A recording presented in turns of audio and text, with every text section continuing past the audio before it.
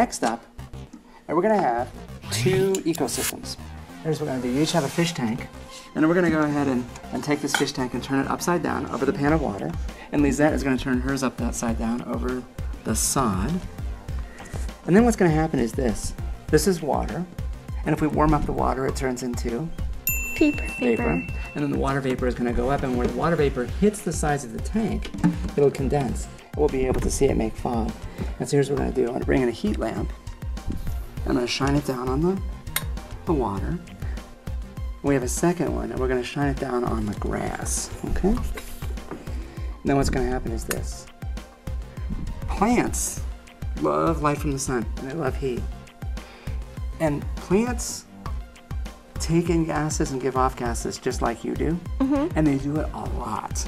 And they give up a lot of water vapor, okay? So what's happening is some of this water is turning into water vapor, but over here, we're going to watch these two tanks, and we're going to let them go for a while. And what we're going to try to look for is look for fog to form on the sides of the tank. And we're going to see where does the fog happen first. I'm seeing fog in there for sure. Yeah. That one's going slower than this one. Like, even though there's more water. Yeah, because this one is it's a pretty full pan of water. And this one there's water, but it's in the grass, which is a little bit moist. And we're going to give it a minute. Now we can see a big difference. Look at this side. Very foggy. Yeah. Very foggy. And this side over here? It's like nothing. Like nothing.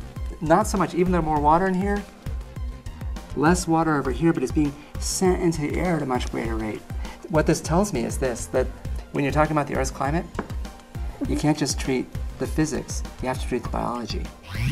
The plants are really important because the plants are taking water, turning into water vapor, it goes up, and then it condenses and makes water. And so it's taking energy from down here and sending it up higher. So we can live without like plants or trees? Oh gosh, no. No plants, no trees. The world is a very different place and not a happy place. Ultimately, the basic physical principles of energy exchange are what determines the Earth's climate. Something that's been well understood for quite some time. As we'll see. Then we'll come back, do a few more experiments.